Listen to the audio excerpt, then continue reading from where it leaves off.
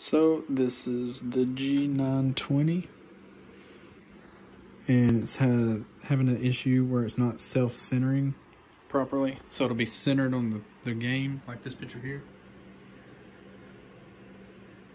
See how it's self-centered there, but not there. So the issue is supposed to be this little piece here. And they say putting a washer between that screw will fix it, to separate it from the magnet of some sort.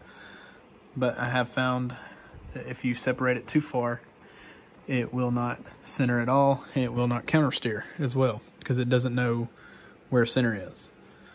So I've only put one in it, and it's still not fixed my issue completely, but it is better. But every now and then it will not center. It was also kind of hard to find a video on how to take these apart, so I'm gonna kind of walk you guys through it.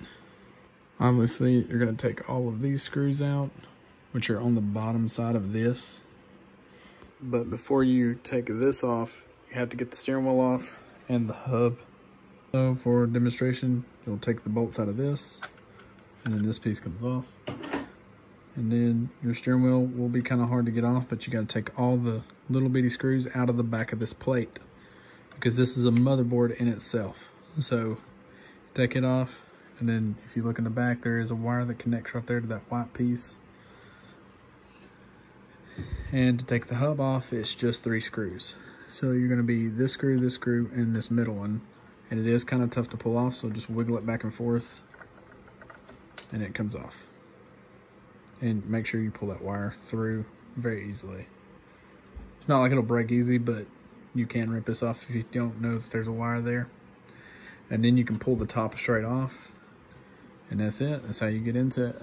And then you can put it all back together once you get the washer in. Like I said, this didn't fix my problem completely, but it did help a little bit. If you do know of a fix, throw it in the comments. More than likely, I will be buying another wheel, because it's just so annoying to be driving and this happens. So let me know what wheel you think I should buy next.